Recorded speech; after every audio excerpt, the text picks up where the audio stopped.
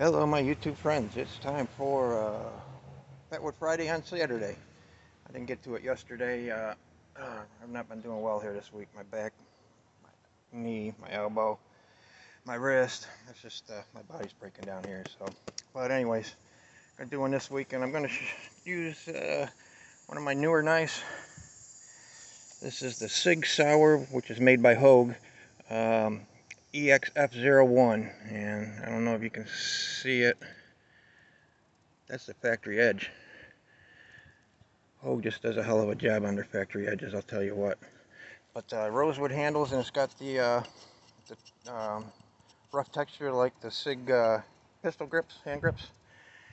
So I was going to get the regular Hogue one that has the black Cerakote coating and Cocobolo handles. That thing's just a beautiful knife, but I prefer, if I can get them, to not have coating on the blade.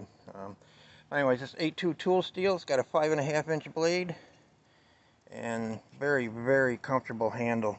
Really loving this thing. And it comes with, I'm not a fan of the leather sheaths, nylon sheaths, but as far as they go, this one's pretty well made. Got the two straps, got the insert in it. Like I say, I'm not a fan of those, but it's a good one as far as those go. But they come very sharp. There's this phone book paper here. That's, like I said, that's a factory edge. That's the way they come. So Hogue does a hell of a job with the factory edges. So anyways, we'll get to it. I got some assortment here of this is all from Missouri here. My friend down in Missouri sent me this up. This is just some seriously gooey stuff here, right there. And if anybody's wondering why they call it bacon, look at that layered look of bacon there. But I got most of it already done. I'll just do a little bit more here.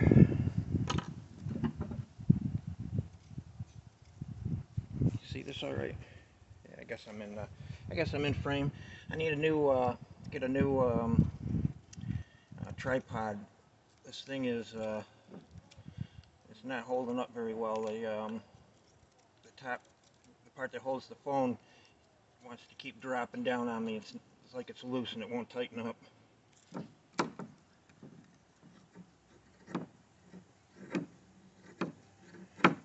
Man, this Fatwood is rich with resin.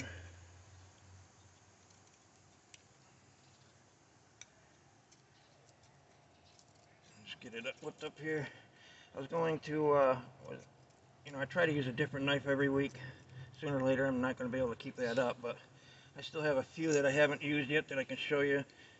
Other than the big bowies, I'm not going to use big bowies for this. Big 10-inch bowie, that's kind of overkill. But for my 6, 7-inch and under, I'd say, knives, I got a few left I haven't shown you all yet. But I got like way too many knives. I swore I was going to stop buying knives. I was going to buy any more for a while. But you know how it is with us addicts.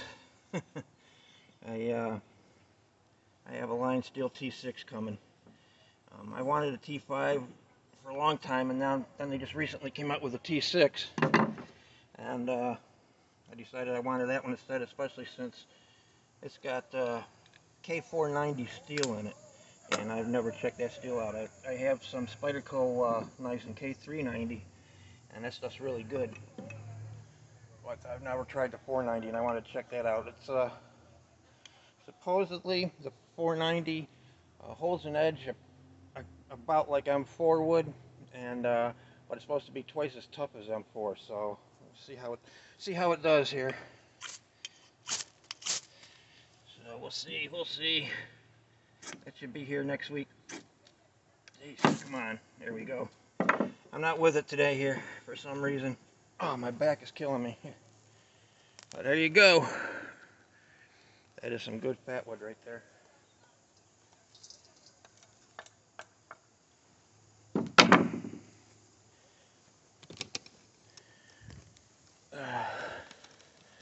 So there you are. Happy Fatwood Friday, everybody.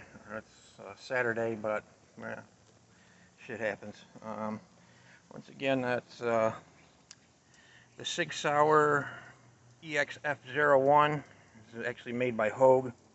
It's got the same kind of grips as the SIG Sauer pistols, which, man, this thing is not coming loose of your hand. That is great. The jimping, it works, but it's pretty aggressive, really. It's something you're going to want to use gloves with, I would say, if you're going to use that. It does have the choke up. You can choke up on it and do some fine work. Just a really, really cool knife. I really, really like it. This is one that's been on my wish list for a long time. Actually, the black blade with Coca-Cola handles is the one I've been having on my wish list. But this one popped up, and without the coating, I decided to go for that. Really, really nice knife.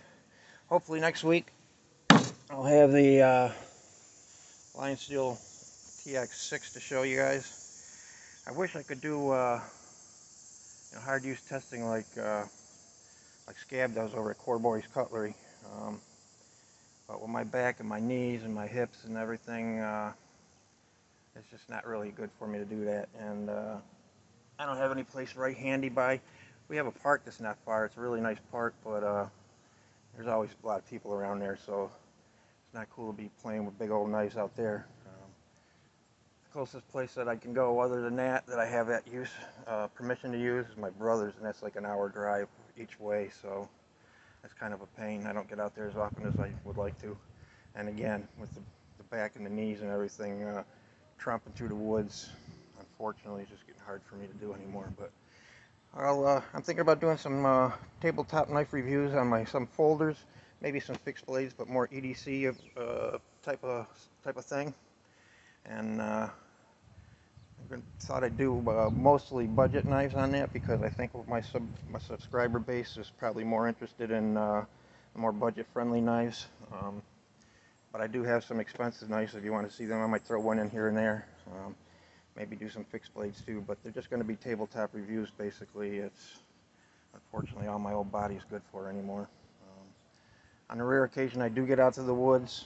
I'll try to remember to bring my tripod and what have you, but unfortunately I don't get out there all that often anymore. So anyways, fire's out.